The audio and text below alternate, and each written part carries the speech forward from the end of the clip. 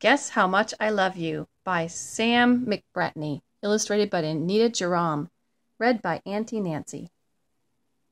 Little Nut Brown Hare, who was going to bed, held on tight to Big Nut Brown Hare's very long ears. He wanted to be sure that Big Nut Brown Hare was listening. "Guess how much I love you," he said. "Oh, I don't think I could guess that," said Big Nut Brown Hare. "This much," said Little Nut Brown Hare, stretching out his arms as wide as they could go.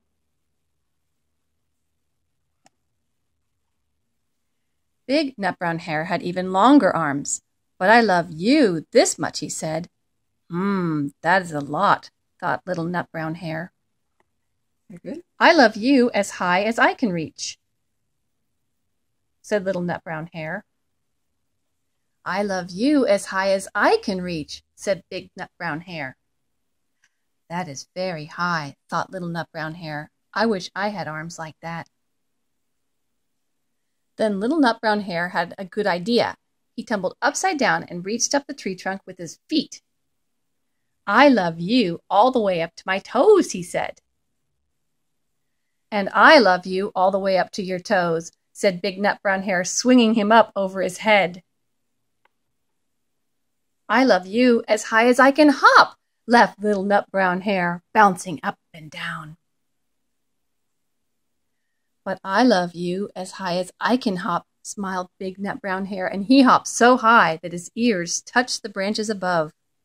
"That's good hopping," thought Little Nut Brown Hare. "I wish I could hop like that." "I love you all the way down the lane as far as the river," cried Little Nut Brown Hare. "I love you across the river and over the hills," said Big Nut Brown Hare. "That's very far," thought Little Nut Brown Hare. He was almost too sleepy to think any more. Then he looked beyond the thorn bushes, out into the big dark night. Nothing could be farther than the sky. "I love you right up to the moon," he said, and closed his eyes. "Oh, that's far," said Big Nut Brown Hare. "That's very far." Big Nut Brown Hare settled Little Nut Brown Hare into his bed of leaves. He leaned over and kissed him good night.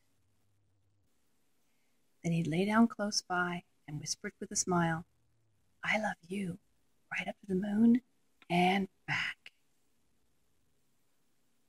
The end.